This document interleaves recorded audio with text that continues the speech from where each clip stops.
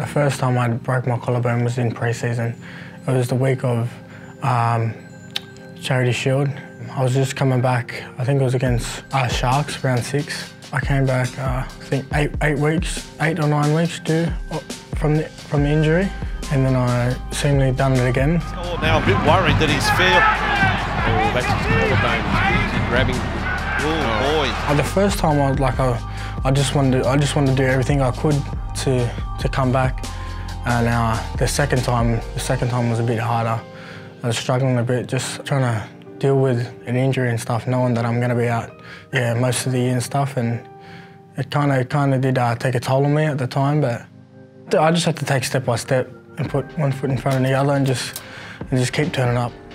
Just being around the boys and stuff, I just had to come in and just be around them, and obviously train and stuff, and just get through that pain. Be around your family as much as you can, because they're the ones, your loved ones are there to support you. You've got to have a good circle around you to be better and to be who you want to be. You can't dwell on things as much as you want to, because if you dwell on it, it's just it'll just take a toll on you.